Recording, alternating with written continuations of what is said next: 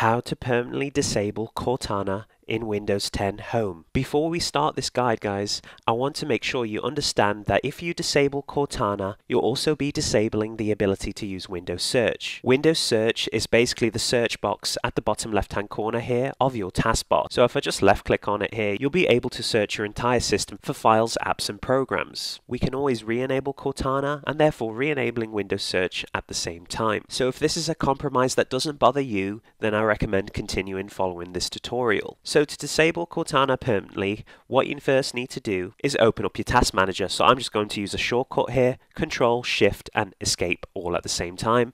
We'll bring up your Task Manager here. As you can see, if we look in the background processes section in our Task Manager, there is no CPU usage of Cortana, there is no memory usage of Cortana, no disk usage of Cortana, and no network usage of Cortana. But of course, if we simply left click on Cortana here on our taskbar, you can see that that changes immediately and that Cortana begins to use our Windows resources. So let me just click away here to quickly stop Cortana from using our Windows processes. Once you've found Cortana in your Task Manager, all you need to do is navigate right next to Cortana and then left click on the arrow right next to it, and you should be able to see a second Cortana within the first Cortana. Now what you'll need to do is simply right click on the second Cortana underneath the first one and then left click on Open File Location. Once you've done that, the System Apps folder will open here in the following location. I'll put this location in the video description below in case you actually want to turn back on Cortana and Windows Search sometime in the future. So once you've got the System Apps folder open,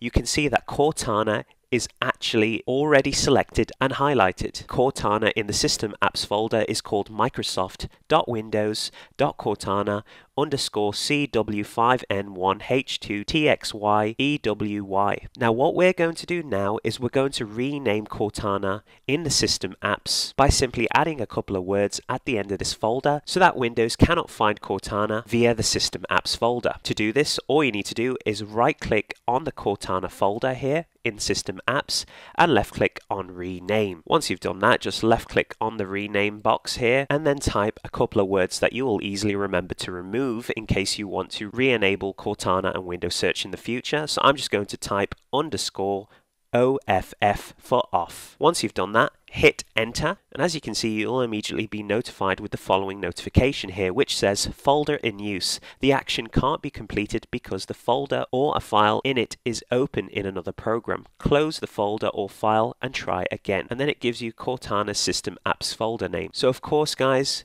Cortana is indeed open in our Task Manager here to the right hand side, and what we're going to need to do is simply end the task of Cortana and then immediately, as soon as possible, left click on try again. If we don't do it in time, Cortana will immediately come back in our Task Manager. So make sure you have this little notification here easily accessible for you to left click on when you're ready to try again after ending the Cortana task. So to end the Cortana task, all you need to do is right click on Cortana here and then simply left click on End Task and then immediately left click on Try Again. And once you've done that, guys, the System Apps folder for Cortana will reflect the new name you have just given the Cortana System Apps folder here. So as you can see, if we look at the Cortana System Apps folder here, you can see that _off has indeed been added to our Cortana System Apps folder here. And if we look to the right hand side here on our Task Manager, you can see that Cortana is no longer in the Windows background processes. As you can see, the background processes are filtered by name in alphabetical order, so A's at the top, B's, C's, etc. So if we look to the C's here, you can see that Cortana is no longer running.